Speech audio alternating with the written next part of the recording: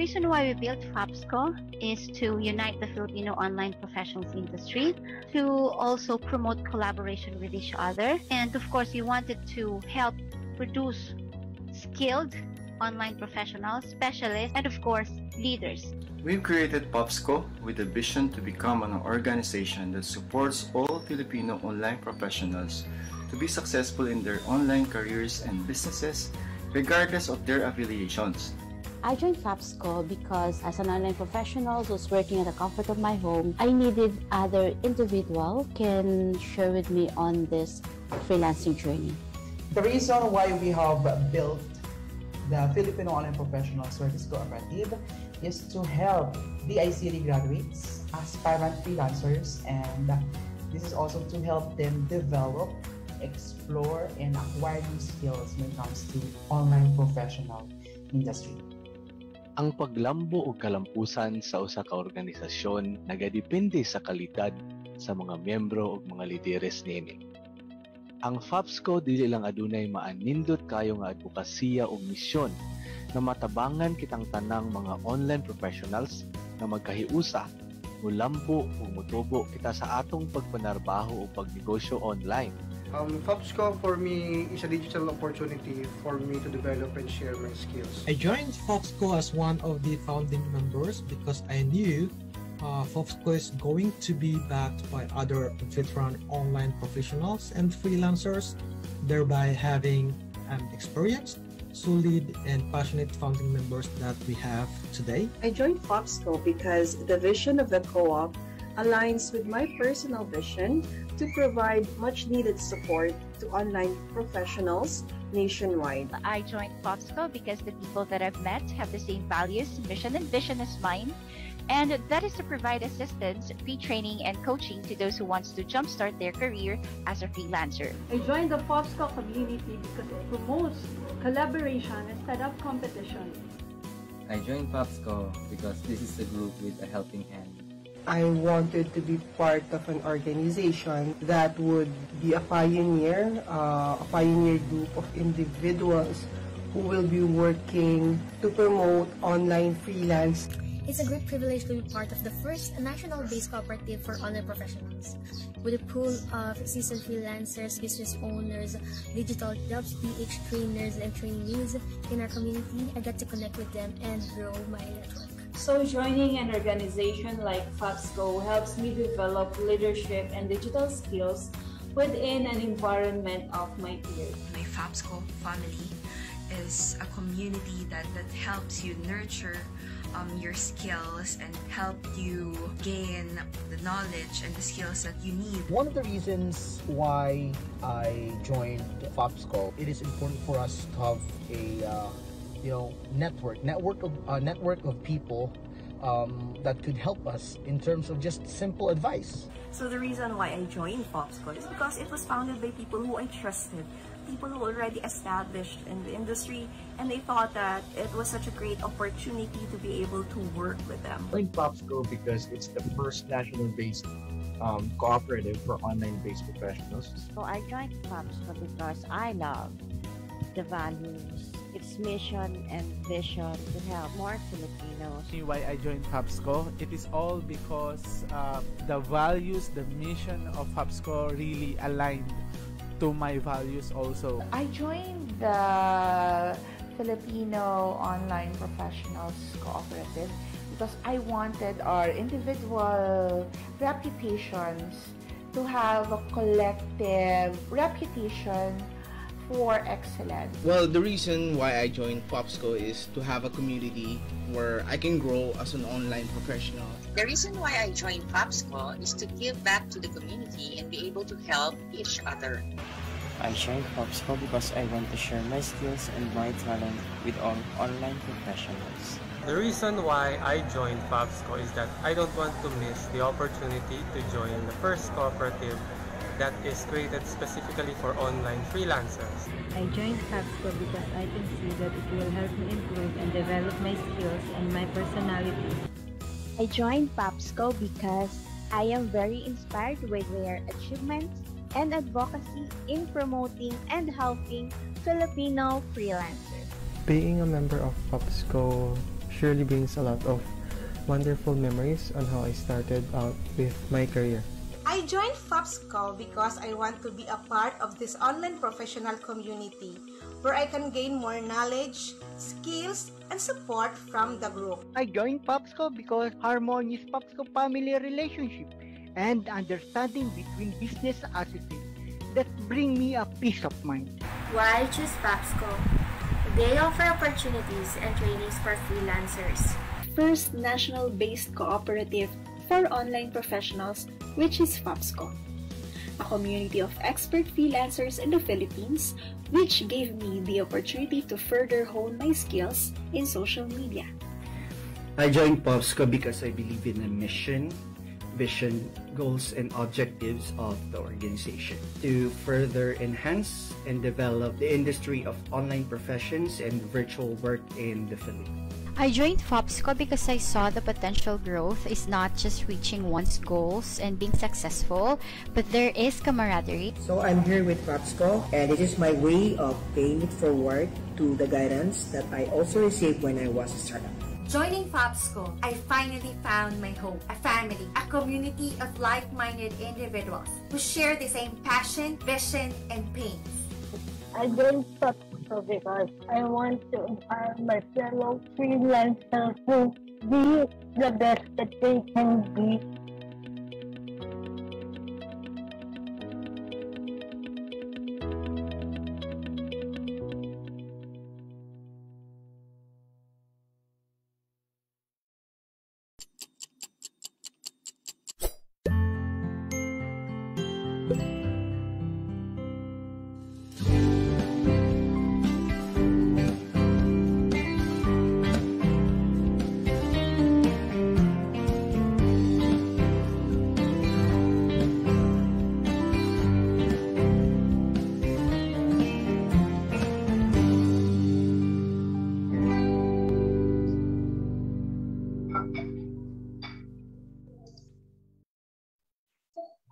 Good evening, everyone. Welcome to FOPStalks, friends and online professionals. This show is for you. This is actually the first FOPStalk show of the year. Kaya meron kaming another special guest. But before that, FOPSCo is brought to you by FOPSCo, of course, the national-based cooperative for and by Filipino online professionals. If you haven't checked our page yet, you may go to facebook.com/FOPSCo.ph. You may also find us in Instagram, YouTube, and LinkedIn, or check out our website, FOPSCo.ph.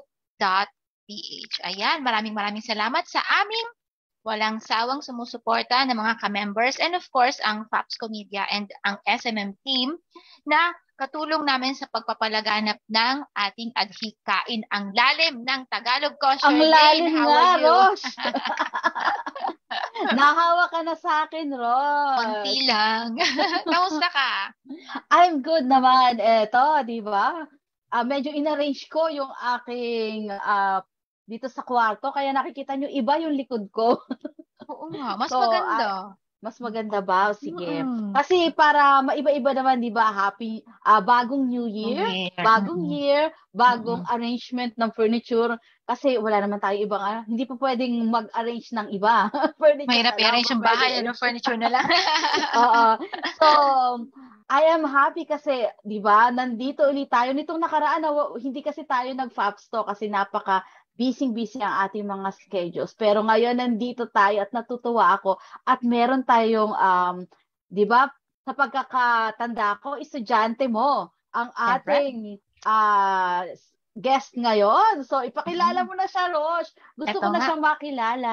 Proud mother ako, alright? Yeah. Ladies and gentlemen, teka, lalakihan ko lang yung kodigo ko kasi alam nyo na, ang tumatanda, humihina ng mata. All right, ladies and gentlemen, please allow me to introduce to you Miss Jessa Jane Tid-ong. She's the eldest of 5 children to a widow who left the country to fend for her family. At some point, she had to make sacrifices. Syempre, lahat naman ng mga nanay ganon, di ba? And stop studying to work and help her mom with her siblings' education. So, si Jessa, bata pa lang, meron na siyang heart to really sacrifice and help her family. She entered freelancing in 2013. Sabay lang kami, guys. as an appointment setter, halos pareho din pala kami ng pinagsimulan, di ba? At a rate of $1 per hour. Mas mataas ako nung nasimula ko, 158. Hi! She continued to jump from one project to another until she gained enough skills and experience to become a real estate executive assistant. Ito yung tinatawag nilang REVA, real estate VA, right? She never stopped to learn and gain more knowledge, so she applied as a scholar for the DICT Social Media Marketing. Yan po ay yung sa Baguio, courtesy of Luzon Cluster 1. Luckily, she was able to gain something new, which added to her portfolio. Currently, she is a VA manager for 2 different, guys, not 1, but 2 different full-time commercial real estate clients and handling a team of 20 VAs and 3 VAs. So magkaibang team, di ba? Respectively. She believes that no matter how far along we think we are, we can still go up and level up higher and higher and higher. Does hard work always pay off? Well, it depends on one's view, sabi ni Jessa. How you can achieve something is more important than what you achieve. Totoo naman. Showing yourself that you have what it takes to dedicate yourself to a goal is a payoff that will follow you everywhere. So let's start this year with positivity along with Jessa and discover her story of giving her best in everything she does. Jessa, how are you today? Happy New Year! Happy New Year! Happy New Year, everybody! Thank you so much for this opportunity. I am very honored, and it's always a pleasure to be with you, Ma'am Rosh, wherever it is, in Zoom or in Facebook. Thank you so much. I cannot express how thankful I am for this opportunity to be able to share my journey to everybody. Yan. Actually, mas excited ako kasi yung bawat kwento na fini-feature namin sa FOPSCo, iba-iba siya. And gusto kong ma-share natin sa mas maraming tao para naman ma-inspire din sila na katulad mo, di ba, kung paano ka nagsimula. So, uumpisaan ko na siya sa babangkain ko na yung first question para kay Jessa. So, Jessa, dun sa kwento mo nung nagsimula ka ng 2013 hanggang ngayon, nakaka-graduate mo ng DJT, what changed? Mula dun sa buong journey mo, ano yung nagbigay sa'yo ng momentum at paano nangyari na naging VA manager ka na? Go ahead and tell us your story. Okay, well, I always tell this to everybody because my story, comparing to my fellow trainees or to my co-trainees, is a lot different. So, for me, since 2013, from $1, dun ako nagsimula as a humble appointment setter way back. Na actually, wala pa akong kalam-alam nung pumasok ako. So, normal sa life ng isang freelancer na kapag nag-a-apply ka talaga at newbie ka, i-reject ka. So I have been rejected for maybe 3 or 4 times before I got one client who was able to try me without any other experience. So this client, I got him from Upwork. So, you know, when you go to Upwork and you look at your competitors there, everybody has already gained hours, and then my profile is empty. So it would really make you feel inferior. It would really make you feel ashamed at some point. That's how I felt when I started. Pero inisip ko kasi, lahat naman ng tao nagsisimula sa wala. You will not reach step 5 if you don't start with step 0 or step 1. So ako, sinaga ko talaga, sige, $1 per hour. Go, go, go. We have quotas, and ang naging sandalan ko lang talaga doon is myself. That is the biggest lesson I've learned in freelancing, you know. Wala kang ibang sasandalan kundi yung sarili mo. Nobody will sell you but you. Yun ang lagi kong sinasabi sa mga VA ko ngayon. If you can rate yourself 11 out of 10, why not? Because nobody will do that but you. So, when I entered the training, I was able to impart some of my knowledge to my group mates, first and foremost, because they are the one who is really at close circles with me. And what I got from the training is, number 1, my relationship with new people. So I'm very happy that when I ended the training with DJT, I was able to gain new friends. One of them I work with very closely right now, and she is watching. So hello, Joanne. Hello, Christine. Hello, Thank you so much for supporting us. So that's one of the things that I got from the DJT training. And number 2, yung momentum ko talaga is nakuha ko sa training siguro on my first week. Kasi before I entered the training, I was already doing good. I was at this level good. I have a client, I pay my bills, I support my family, I have time for everything that I want to do. Nandun ako sa level na yun. But when I entered the training, we have a task about planning na kailangan mo talagang isulat kung ano yung mga plano mo. And the difference is, I have made plans before, pero sa loob lang ng mind ko. Never ko siyang sinulat, never ko siyang kwinwenta. I've never put a budget or I've never put a price tag to my dreams, like what Ma'am Ross told me when we were making the annual plan. I've never put a price tag on my dreams, on my plans, except when I entered the training. So ang effect nun sa akin, doon ko nakuha yung momentum ko na, teka, bakit parang nakontento na yata ako sa level na to? Pwede naman akong umakyat pa. Yun ang naisip ko dun sa training. So the training was actually the reason why I pushed myself to go look for another client. And I have to be honest, it was very easy because I have a training at the back of my mind. No, sige. Gusto ko yan. Yung iba kasi ang hirap-hirap. Yung sabi niya, Charlene, it was very easy. Go ahead, tuloy mo. Pangalawa na siya sa, napakinggan ko niyang ganyan. Di ba? Diba? Madali lang. Sige, go. Honestly, it was really easy. Alam niyo ni Ma'am Rosh because I've shared with her my journey with this client. Pagka umangat kami ng next step kapag nag-schedule na si client ng interview, sasabihin ko siya na, oh Ma'am Rosh, nag-move kami one step kasi interview na daw.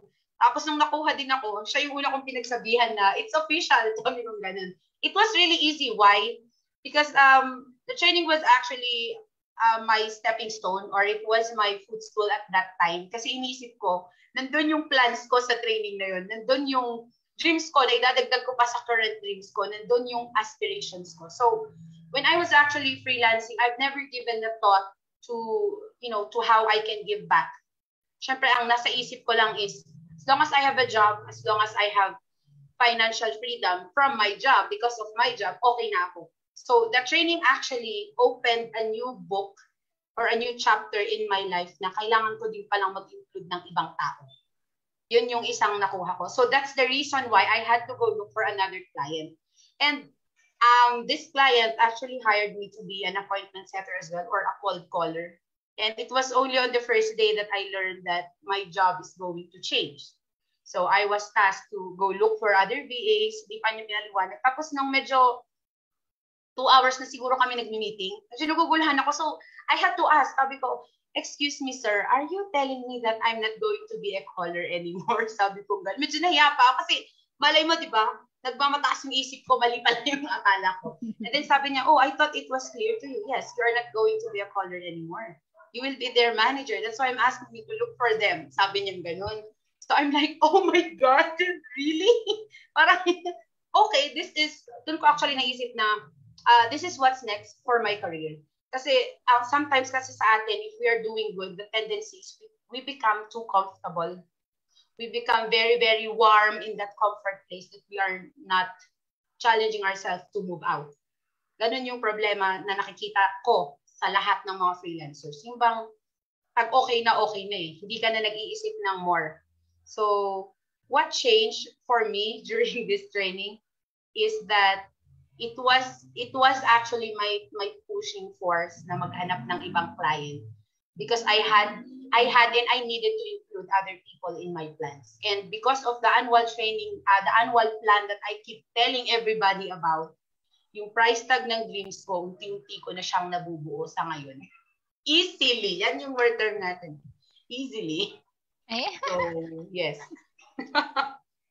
Thank you so much for sharing, Jessa.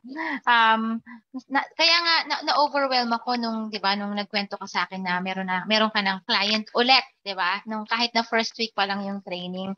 And your journey is really something na hindi nangyayari sa lahat ng virtual assistant. Charlene, baka may tanong ka, dali, makulit na ako. Wala naman akong tanong. Siguro ang katanungan ko na lang is ano yung, di ba, na ano mo, yung mga training regarding that. So, madali yung training. Okay. So, sorry. Parang Okay big naman, okay word lang yata naman. yung easy na sinabi Mayroon ko. ka bang unforgettable experience? Unforgettable experience during the class? Bakit mo nasabi yung madali? Or mayroon, kahit konti, yung mayroon ka bang medyo bago sa'yo doon sa mga pinag-aralan doon? Meron. Number one doon is really Canva. Kasi my brother is using Canva for his online class. I've never really given a thought to even glance at it. Kasi nga iniisip ko, hindi na, kakailanganin ko pa yan. Ganun ako eh. But on the training, Canva was a really big part of all the tasks na ginagawa namin. I had to find a way to learn how to do it. And I don't know, it was easy. It was easy ulit. Ako kasi talaga autodidact ako. I learn things fast if I'm doing them as well and by experiencing them. So rather than watching YouTube videos na alam kong maraming magsasabi na nakakatamad gawin, yung mag-self-learning through videos without live interaction. Pero dito kasi sa training, yung Canva, hindi lang namin siya, actually, it is a big part of the task kasi almost lahat ng task na ginawa namin, meron si Canva. So yun ang number one na tumatak talaga sa akin na natutunan ko from the training. And number two is yung chatbot. Chatbot is a really big learning for me as well because I never even glance. Ito yung mga bagay na hindi ko talaga pinapansin noon eh. Yung parang, okay, hindi naman ako gagawa ng business, so bakit ako gagawa ng chatbot? Or bakit ko pakikailangang pag-aralan yung chatbot? Wala naman akong online shop. Mga ganun ako noon eh. Pero nung naisip ko, nung ginagawa namin chatbot, sa bagay, hindi lang naman kailangan maging online seller or magkaroon ka ng online shop para gawin mo yung chatbot eh. Mag-a-apply siya actually in everything. Sa page, mga ganon. So, before joining the training as well, I already have a Facebook page na parang, I don't know, may time kasi sa akin na pag feel ko lang gawin at the moment na tumatak sa akin na, sige, gawa nga ako ng page para mag-form ako ng ganito. Pinabayaan ko siya. So, nabuhay lang ulit yung page ko dahil sa training. Alam mo yun? Yung bang parang, number one, it's because of the task. Pero number two, naisip ko nga naman na bakit ko pa siya ginawa kung bibitawan ko lang. Yung bang ganun. The training is one of the, like I said, it's a pushing force na pipilitin, hindi lang naman ako, pipilitin kaming itulak na gawin. And at the end of the day, it was beneficial. Ganun din yung, I don't know if there are watchers here who are familiar with the DICT or not, but part of the training is to have 21 days campaign na magpo-post ka talaga sa Facebook page mo.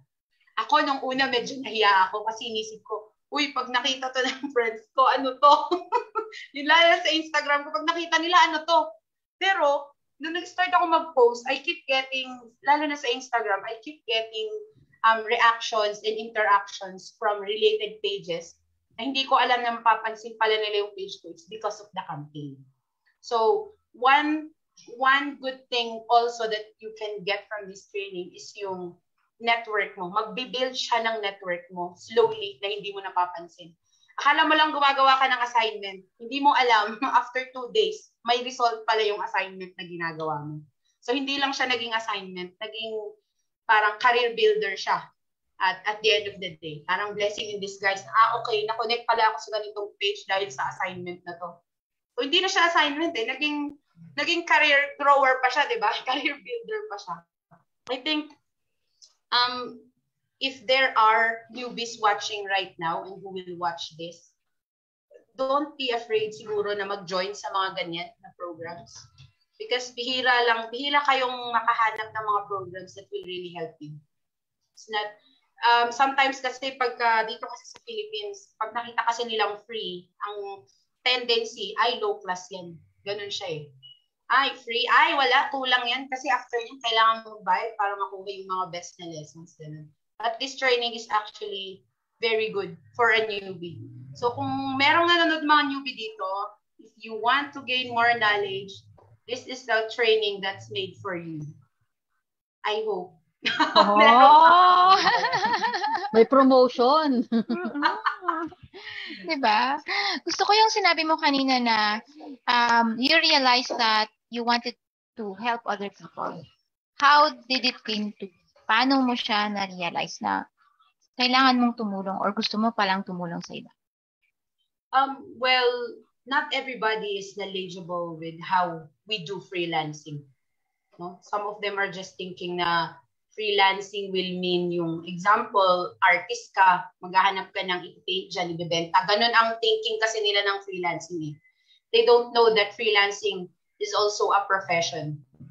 I am very proud because, sorry, I am an undergraduate. I took up a medical course, but I did not finish it because I had to stop. So for me, freelancing is really a profession. Kasi hindi yung mga taong nagfe-freelance, hindi naman basta-basta napupulot yung mga alam nilang gawin eh. Magugulat ka nga yung meron akong napanood na isang video na mangingisda na siya, and then it turns out after he learned some things, naging graphic designer siya. Those are more inspiring stories than my story. But here on the training as well, meron kasi kaming task about niche. So I had to really, tinanong ko si Ma'am Rosh sabi ko, Ma'am Rosh, paano kung wala akong niche? Kung ganun. Actually, I'm really confused kung ano ang magiging niche ko. Kasi pansin ko, parang lahat naman ng ginagawa ko. Ayoko nang sabihin easy. Magre-react si Ma'am Shirley. Okay lang.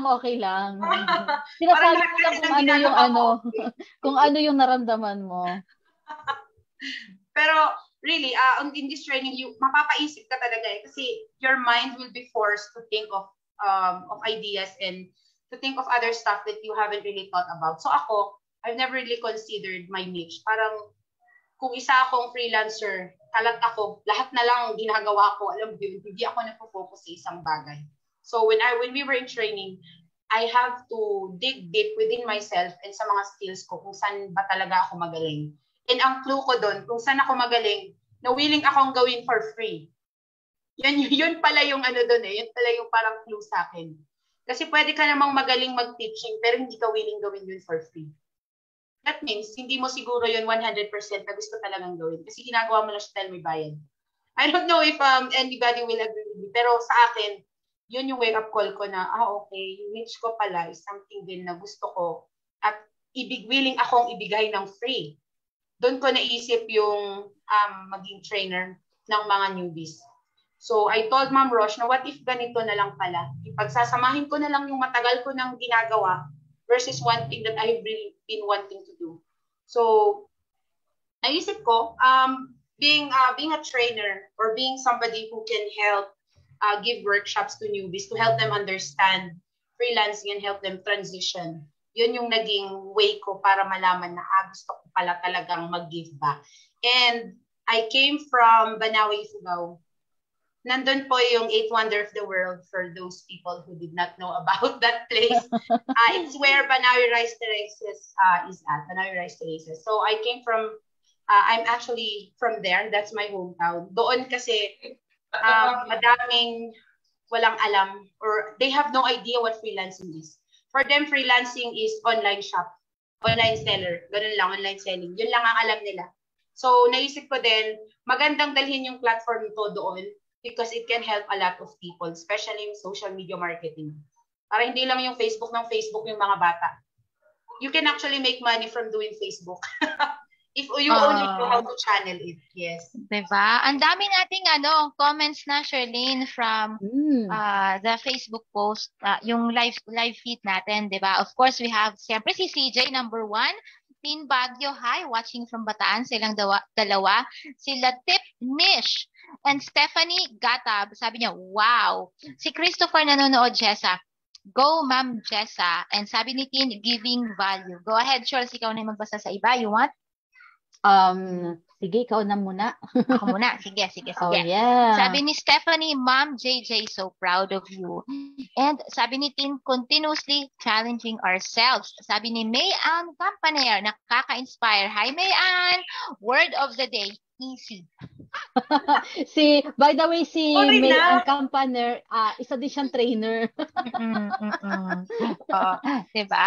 Kasi nga, hindi nga lahat ng description ng mga DJT graduates ay yung easy. Pero natuwa ko kasi nga, nadalian ka, ibig sabihin you had fun What was the most fun task of all para sa'yo? Yung, hindi yung may aha moment na, hindi. Yung fun lang, parang nag-enjoy ka lang. Yung planning, actually. Oh. Diba, yun, actually, kung maaalala ko, yun ang pinaka-first time na nag-volunteer ako within the training, yung planning. Kasi when I was doing that, I wasn't doing it just because I need to do it. Nung ginagawa ko siya, nakita mo naman seryoso talaga yung mga nilagay ko din eh. House, car. Talagang pag pinepresyuhan ko, kinakalculator ko pa yun. Ganun siya ka-serious lang. Kasi serious and fun. Kasi ginawa ko yun not because I need to dahil requirement. Ginawa ko yun dahil gusto ko. So that for me, that was the most fun part of the training. I think kahit naman yung graduation nung tinanong ako, yun din yung binanggit ko, and the 21-day campaign. Actually, the 21-day campaign is also a little bit fun. A little bit lang. And it was not easy. Sige, para mabawi yung word na sinabi ko. Mahirap yung 21-day campaign nga naman kasi di ba may documentation pa. Nako. Okay, sige, Charles. So, ang tanong ko lang sa'yo is, di ba, nag-start ka ng 2013. So, before that, ano yung ginagawa mo before that at ano yung motivation mo kung bakit ka naging freelancer? Before that, I was actually a call center agent. So, I entered the BPO company. 18 na kasi ako nung pumasok ako sa BPO company. So, at that time, I'm not really serious about it. I just want to enter because I need money at that time. And then, nung later na sabi ko, may nabasa akong company na hiring na may HMO. I have no idea what HMO is all about. Ang alam ko lang na insurance, yung life insurance. Yun lang. So, sabi ko, bakit parang ang laki yata ng pay? So, kino-convert ko siya kasi dollars eh. Kino-convert ko, bakit parang ang laki yata ng pay? Sabi ko, gano'n. Tapos, eto lang sinasahod ko ngayon. Sabi ko, tapos gumagasto pa ako. You know, let's face reality. You work in a corporate setting. You pay tax, may mga deductions ka, you pay transportation, you pay food. Sometimes you need to buy clothes kasi kailangan mong magdamit. Hindi ka mo pwede nakapadya. Wala nang natitira. True. Tapos kung ikaw pa yung tao na madaling maaya, you have to pay for leisure time. So, naisip ko, bakit parang ang laki yata ng matitipid ko, sabi kong gano'n. So, at first, it was just for financial reasons. And then, later, nung medyo, ako kasi nung pumasok talaga ako, I really have no idea. I will say that learn from my mistake. Pag newbie kayo at papasok kayo sa isang interview, you have to really prepare pala. My first interview was not easy because I wasn't prepared. Wala akong idea there are terminologies that it was jargon for me. I have no idea. Ako na lang, okay. Buti na lang, mabilis akong mag-Google. So, pero I really felt within myself na palpak tong ginawa ko. Alam ko hindi ako makukuha. So, nung second interview ko, doon ko talaga ginalingan. So, to everybody, if you are going for an interview, mag-ayos naman kayo, di ba? Magsuklay kayo. Tulad na sabi ni Ma'am Rosh, magdamit kayo ng pangtaas. Okay lang naka-short pant kayo sa baba. Hindi naman nila nakikita. Pero at least yung taas man lang, di ba? Mukha kayong professional. Kasi, yung iba kasi, I've had this experience wherein I tried to interview somebody. Pagpasok nila, medyo hindi maganda yung tsura nila. May mga nakahanger sa likod. Phone pa yung gamit nila. Honestly, it's a little bit insulting on my part. Kasi parang, bakit ano bang tingin mo sa freelancing? Ganun-ganun lang ba yun? Na hindi ka man lang mag-prepare ng maayos. Diba? So, pag pupunta tayo sa interview, nabanggit na rin to during the training eh. Pupunta naman tayo sa interview, maligo naman tayo. Diba? Hoy, speaking of training, speaking of, tumatawad sa ligo, suklay na lang. Hindi kasi yung iba talaga, di ba? Baka matamaan yung hindi naliligo. Okay lang siguro kahit hindi ka maligo, pero magsuklay ka naman po, di ba? Oy, teka, speaking of that, what was the worst thing that you've experienced sa interview? Yung tumating sa interview, ano yung pinaka-worst na experience mo, Jessa? Ako, tumating siya naka-spaghetti. Tapos kagigising. Pambahay na spaghetti ba or spaghetti na pang party? Spaghetti talaga. Tapos yung likod niya, I don't know kung kusina kasi medyo may parang dirty kitchen yata kasi may mga woods as well as pots sa likod niya. So I'm like, I have given you enough time to prepare for the interview, right? I mean, you are aware that today's your schedule. Sabi niya, yes po ma'am, kaso kasi ang dami pang dahilan. So that, for me, ang feeling ko kasi pag nag-interview ako ng mga ganong tao na parang hindi pinaghahandaan, feeling ko parang linalang lang nila yung industry na to, the industry I'm very proud of, parang nilalang mo lang ba? Yun lang parang sa'yo. Parang masasaktan ako. OA, no? Hindi. Ako, there was an interviewee na sinabihan ko. Kasi pagka pasok niya sa interview room, nakapambahay siya. Parang pantulog, pero hindi naman spaghetti. Pero alam mong pambahay. Sabi ko, the interview will be recorded. It will be shown to the clients. I'll give you 5 minutes to change. Yun lang. Mas nag-bill siya. Di at least mas maganda siya nung pagkatapos. Kasi, yun nga hindi natin alam kung sino yung papasok sa interview room. Baka mamaya, si Scarlett Johansson pala yung mag-i-interview sa'yo, kliyente mo, di ba? O si Johnny Depp pala yun, di ba? Or kung sino man dyan, di ba? Tapos, hindi mo man lang pinaghandaan. So, it's really, tawag dito, reminder sa ating lahat na kahit online lang siya, mag-lipstick ka ng konti kung babae ka kasi talagang maputla tayong tingnan sa camera. Walang background sa likod, di ba? Walang ingay. Kung merong maingay at di maiwasan, lumayo ka, arrange na. Yung yung ginagawa ng isang tao dyan na pag merong pumapasok siya sa CR, yung magandang ng CR. Magandang side ng wall. Marinig pa nilang banyo yun, no? Kasi maingay. May mga ganon. Ginawa ko yan one time. Nasa loob ako ng banyo. Hindi ka ba nag-e-echo doon? Hindi.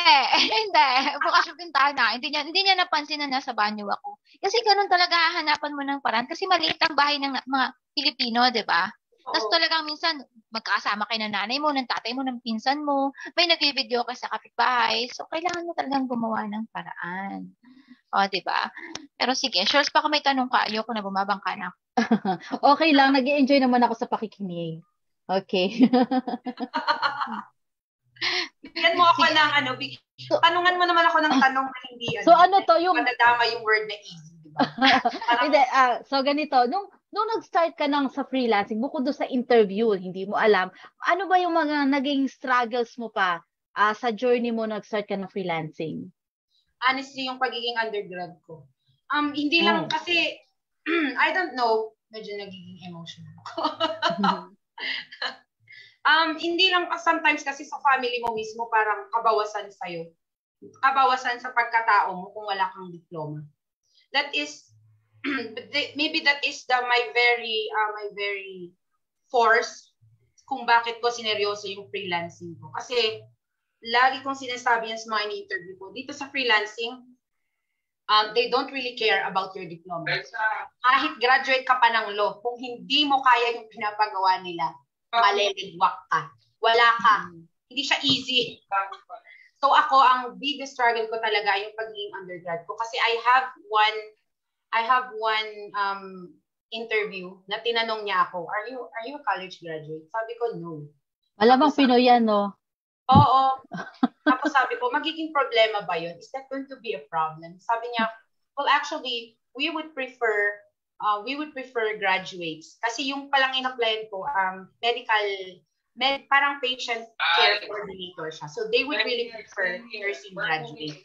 Sabi ko, I'm an undergrad of a medical course. Sabi kong ganun. I'm an undergrad of a medical course, but I know na kaya kong sabayan yung mga nurses. Maybe I will, sabi ko talagang linulok ko yung pride ko, kinapalan ko yung mukha ko. Sabi ko, maybe I will even surpass them. Sabi kong ganun. Kaya niya ako kinuha sa job. And, syempre, kapag nagbibitaw tayo ng mga ganung salita, kailangan natin panindigan. So, nung pumasok ako sa job na yon, mas mababa yung rate ko kaysa sa kanila. And our job there is to call clinics in the United States and convince them to try our products. So para din siyang appointment setting, but so ang quota namin is how many doctors we are able to convince to try us. Parang mga ganun, to try the product of the company. And pinanindigan ko naman yung sinabi ko na mas mataas yung numbers ko sa kanila. Pero naging honest na sa akin yung OM na hindi niya talaga ako tataasan ng rate because undergrad daw ako. So, ang sad, ano? Yes. Alam, imagine mo, kunyari sa isang araw, 10 sa akin, tapos yung nurse na kasunod ko, isa lang. pero mas mataas yung sahod niya kaysa sa akin. Parang medyo nasad naman ako, meron palang ganito dito na, alam mo yun? I mean, yeah. I don't know, but siguro yun yung wake-up call sa akin din na ay, ganito pala dito sa Philippines talaga. It's a reality sometimes. Nanggaling na rin yan kay Mr. John Pagulayan. I remember it very clearly na parang ang tingin sa'yo kapag hindi ka nagtapos, wala ka. Tapak-tapakan ka lang, ganun. Well, now, tignan ko lang kung may kapagsabi pa ng ganun sa akin ngayon.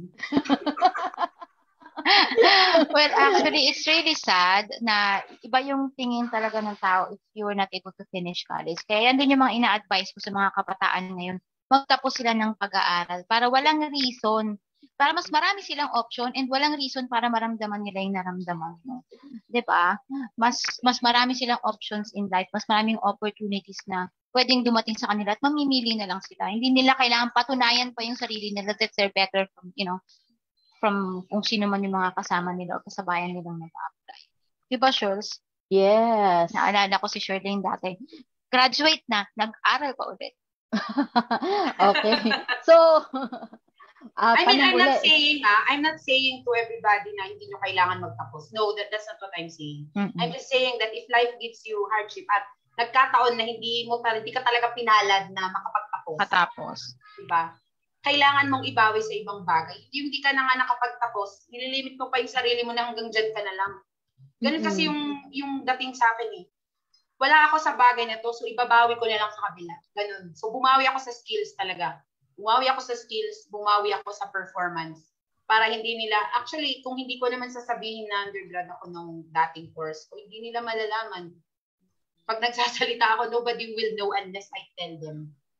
So, ganun tayo. Hindi ibig sabihin na pag wala tayo sa isang bagay, wala ka na. Meron at merong part na babawi ka. Kasi ganyan sa life. Wow! Ganyan sa life natin And nothing is perfect, to be honest. Nothing is perfect. But what you can do, sabi ni Ma'am Rosh, if life gives you lemon, drink coffee. Magkape ka. Ganon. Ano ba? Ganun lang yun. Charlene, you were saying something earlier na puto ka. Question lang naman. So, di ba, sa ngayon, di ba, marami ka nang narating. Di ba? Napakita mo na doon sa mga nang mata sa iyo kanina na dati na ibas na si Jessa ngayon. Jessa 2.0 ka na ngayon. So, what is your proudest accomplishment naman? For me, my proudest accomplishment is being able to hire yung mga nagsisimula pa lang. Yung mga wala. Alam mo yun, yung mga... Kasi ako, I prefer to hire newbies. During interview kasi, I have applicants, parang nahihiyang sabihin na wala silang experience.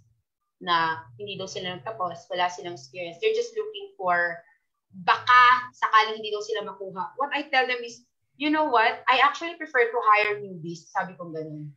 Sometimes kasi I love to give chances. I love to give chances, lalo na sa mga tao na parang feeling nila wala ng pag-asa. Kasi I want to become part of somebody else's journey. Alam mo yun, masarap kasi sa feeling yung may nagtithank you sa'yo That's one of the reasons why we would like to help. Masarap sa feeling yung may nagtithank you na siguro after 2 years, may dumating sa, uy, thank you, manager na pala ako ngayon. Salamat sa bigyan mo ko ng chance noon. Gusto ko yung ganun. So ako, my biggest accomplishment right now, aside from my family, of course, hindi ko sasabihin na yung position ko. Kasi yung position ko, anybody can have that position that I have. Hindi yun accomplishment para sa akin. Ang accomplishment is how I use my position to help other people as well. Yun ang accomplishment para sa akin. Yun ang accomplishment ko sa ngayon. So I have VAs na wala talagang experience. They are doing really great right now. I think one of them is watching right now. So alam niya sa sarili niya. Wala siyang, nung sumali siya sa amin, medyo hindi rin maganda yung pananalita niya, nahihiya siya. Nabablanko siya sa call. Kasi alam mo na may mga Americans, they will just say what they want to say. And yung agent namin na yung VA namin na yun, natatameme siya. Pero ngayon, kaya na niyang magsabi ng, oh, what? Ganun siya sa mga calls niya. Talagang very confidential. And it's really my proudest moment to see one of the VAs. Uy, alam ko kung saan galing yan. Tingnan mo na siya ngayon. Yun ang achievement para sa akin. Kinilig naman ako doon. Totoo yun, di ba? Yung achievement, yung nakita mo yung tao na from zero to hero. Next. Yes! Yung nakita mo yung journey. Oo, yung masaya yun kasi alam mong part ka ng journey na kung bakit siya naging ganun. Although, hindi ikaw yung pinakadahilan, pero naging part ka. Part ka. Oo, na ikaw yung isa sa mga umagapay sa kanya. Ayan na naman, Tagalog ni Sherline. Malalim. Oo. Sige, may isa pa akong tanong, Jessa. Ano yung maituturing mo na turning point mo prior to DJT? Ano yung turning point mo na naghahanap ka na ng growth sa buhay mo? Na nag-lead sa'yo to really apply in DJT program? How will I term it ba? Siguro kasi after before mag-start yung DJT, umuwi kami sa province. So, nung nandun kami, nagstay, yun ang longest time na nagstay ako doon. We stayed there for almost a month and a half. And pag tinitignan ko, ang daming tambay. Kilala ko yung bata niya, matalino yan. Bakit naman ganyan ginagawa niya ngayon? Alam mo yun? Sa akin, naisip ko, ano kayo pwedeng gawin para sa mga ganyan na parang sinasayang lang nila yung capacity nila. Sinasayang nila yung skills, sinasayang nila kung ano yung pwede pa nilang marating. Kasi tumatambay na lang sila Alam mo yun? Lalo na if you know the person personally na alam mo naman na kaya nila. Sa akin yun ang turning point ko nung nagstay ako sa province namin ng ganun katagal. Naisip ko, ano kayang pwedeng madala dito na mag-change ng notion ng mga tao na instead na maging marites sila dyan sa tabi-tabi, maging marites na lang sila sa Facebook na kumikita sila. Yung bang ganun? Yeah. Actually, sa akin yun ang turning point ko. I had to involve myself socially kasi nga for a long time when I'm in the freelancing industry, ang niisip ko lang talaga is yung personal growth ko lang, kung paano ka angat. Nung naging comfortable na ako, doon na ako, ayoko nang lumabas. Kasi natatakot din ako maghanap ng ibang client dati. Kasi what if maghanap ako, hindi ko ma-handle, I will lose them both. I will lose all of them instead of keeping just one. Mga ganun yung thought ko nun Pero sometimes pala, personal growth will come from outside of you, outside of myself. Inspiration. So, salamat sa mga tambay. Salamat sa mga tambay. Salamat sa mga walang trabaho, di ba? Na nagiging salamat sa mga marites. Ayun na yun. Salamat. Basahin ko yung message sa Facebook natin. Sabi ni Tin Parana Agdan, so inspiring and amazing. At meron ka ditong pa-shout out. Sabi ni Ron Velez Ratunil. Sabi, shout out Ma'am JJ. Okay. Ross, it's 7:53 already. Mag-ano na tayo? Kailangan natin mag-FOPSCo. Oo. Sige. Mauna na ako, Shol. So, mauna ka na. Ano gusto mo? Ikaw na. Ako na? Okay, sige. Jessa, parang alam ko naman ang sagot. Morning or night person? Of course, night. Number 1 online tool you can't live without? Google. Next, regular home office attire. Pajamas. All right. Furry pajamas to be exact. Kasi malamig sa kanila, nagtaka ako. Yes. Kasi nasa Baguio nga pala siya. Dito, we can't afford to wear pajamas. Grabe ang init. Ito, where do you go when you're bored or tired? Considering nasa Baguio ko. Wala, sa house. Bahay lang. Makabahay talaga akong tao. Kaya bagay na bagay sa akin ng freelancing. Makabahay ako. Alright. Thank you so much, Jessa. Charlene, your turn. Okay, so if money was no object, what would you do all day? Buy food, obviously. Okay. Joke lang. Actually, dream ko nung college. Dream ko makapag-feeding program. Hindi ko pa siya nagagawa sa ngayon, pero medyo nag-start ako ng pandemic, magbigay-bigay. I want to carry on with that very soon. Okay. What would your pet say about you if we ask for a reference? I don't know. Number 1, my friends would say, maingay ako, madaldal ako. Loud and proud. Okay. So if your life is a book, what's the title? I don't know. Hindi ko matasagot yan. Jessa, ang babaeng palaban. What? Loud and proud na lang. Ay, hindi. Alam ko na pala. If my life was a book, alam ko na one word lang ang title niya. Easy. Ano? Di ba? Yeah, easy. Yeah. Related. Right. Okay. What's the best thing that happened to you as an online professional? This one. Becoming a manager and be able to work with other people other than myself. And what advice could you give to aspiring online professionals? Inferiority is not something that, inferiority is something that you can actually just trample. Kayang-kaya niyong tapakan yung word na yan. Kasi here in freelancing, you don't have to have a diploma to be able to work. Freelancing can prove that anybody can go high. Anybody can earn as long as you have the will to do it. So, yeah. Okay. So, natutuwa ako sa easy. Jessa, the easy girl. Parang ibang connotation na, no? So, yung sa word na easy talaga, kasi karamihan kasi sa mga training locations talaga sabihin nila na ano daw sila, the survivors because they survive. Pero I think naman kaya naging easy for you kasi you enjoy what you're doing. Kasi gusto, yung iba kasi yun eh. Iba yung pagiging basta iba kapag na-enjoy mo, iba kapag parang pinipilit mo lang. And in your case, na-enjoy mo. So, ang masasabi ko lang, sa lahat ng gagawin natin, sa mga nakikinig sa atin, di ba?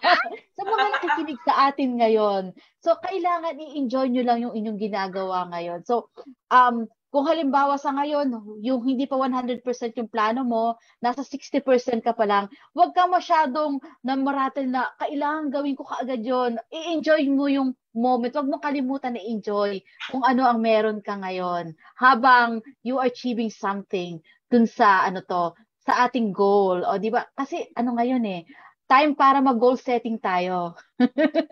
So, kailangan i-goal din natin sa sarili natin na kahit konti lang yung ma-achieve natin, and di pa rin konti ma-achieve, baka sabihin nila, konti lang i-achieve ko ngayon. So, hindi. Bawat achievement na nagagawa natin, yung mga little achievement towards our goal, enjoy natin yon at maging feeling proud tayo sa sarili natin.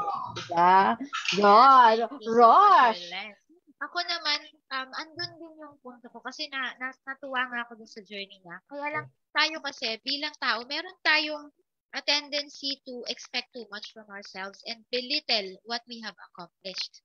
Dun sa proseso, dahil masyado tayo nakafocus dun sa big wins, hindi natin na-enjoy yung process. I suggest ko lang sa lahat ng mga nanonood ngayon, let's enjoy the ride and focus on growing ourselves rather than focusing on the achievement itself.